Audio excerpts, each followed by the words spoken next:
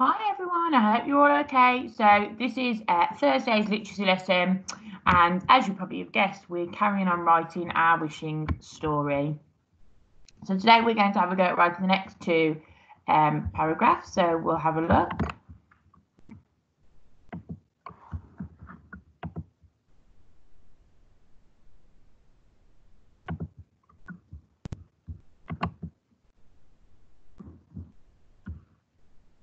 So this is the next paragraph then, and in this paragraph, our character goes back and starts the wish.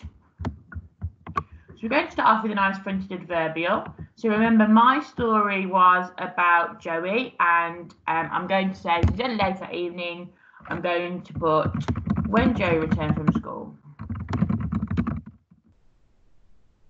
Right there. So we've got late that evening as Jack slept.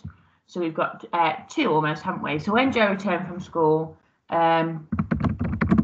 whilst his mum was doing the washing,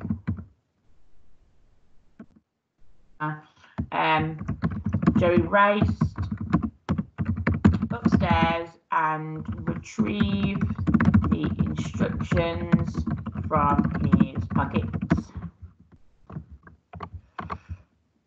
Okay, so that's my first sentence done. So when Joey returned from school, whilst his mum was doing the washing, see, I put Joey twice there, haven't I? When Joey returned from school, whilst his mum was doing the washing, Joey raced upstairs. So I need to use a pronoun there to avoid repetition. There you go. When Joey returned from school, whilst his mum was doing the washing, he raced upstairs and retrieved the instructions from his pocket.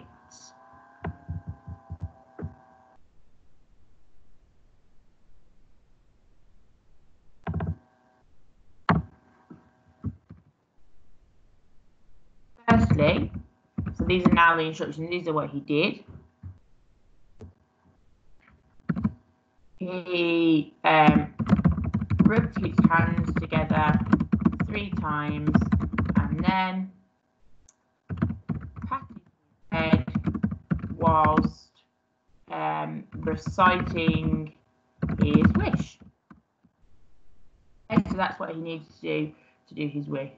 Now we've got a bit of a consequence. So outside, a squally wind howled. Inside, nothing happened. Bitterly, she tossed a ticket into the bin. So Joey heard a faint humming noise in his ears. Soon faded and left him in silence. So when Joe returned from school, whilst his mum was doing the washing, he raced upstairs and retrieved the instructions from his pocket. Firstly, he rubbed his hands together 3 times and then patted his head whilst reciting his wish. Joey heard a faint humming noise in his ears, which soon faded and left him in silence. So now we need to put how he felt, because he thought the wish would have happened. So, miserably. Joey screwed up the instructions and tossed them into the bin. So that's our first paragraph of today done. So you can pause me now, and I want you to write the paragraph that tells me that your main character now now wishes for what they want in whatever way that you outlined in your story earlier on. And then I want you to tell me that nothing much happened. Off you go, and then we'll carry on. So the next day, the wind died down to a cool whispering breeze. Jack prepared for his early morning walk with hope. Pulling his woolen hat firmly down over his ears, he called out to Sarah that he wouldn't be out long, and left. Sarah scowled. She could barely respond. So this is where something starts to happen, isn't it? Okay, so remember, in my story, my wish that was that Mum would disappear so she wouldn't stop fussing and interrupting the television. So another fronted adverbial tells us when this is happening. So when Joey was watching the television the next morning,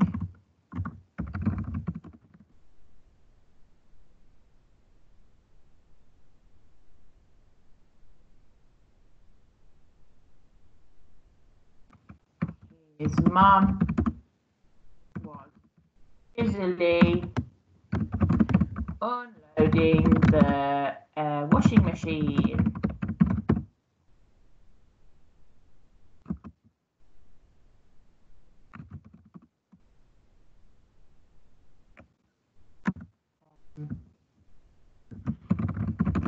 Putting the wet clothes into a basket, she called. She I like called out from that paragraph. She called out to Joey that she was going to hang the washing out. Joey was outraged. Another program interrupted, or Miss How she could never spell interrupted, there we go, by his mum. When Joey watched the television the next morning, his mum was busily unloading the washing machine. Putting the wet clothes into a basket, she called out to Joey that she was going to hang the washing out. Joey was outraged. Another program interrupted by his mum. And we're going to leave it there today. So just to recap, Ben, you need to have written a paragraph that tells me that they try the wish out again, and then what happens, or that nothing happens, and then we need to start talking about the fact that something does happen, doesn't it? So in the model text, remember, Sarah wishes that Jack disappeared and the house was nice, and in my story, Joe wishes that his mum disappeared. So that's when things start to be put into motion. Okay, so don't forget to email me your paragraphs. I'm really enjoying reading them, and I can't wait to see the finished stories. Come back tomorrow and we'll carry on. I'll see you tomorrow. Bye.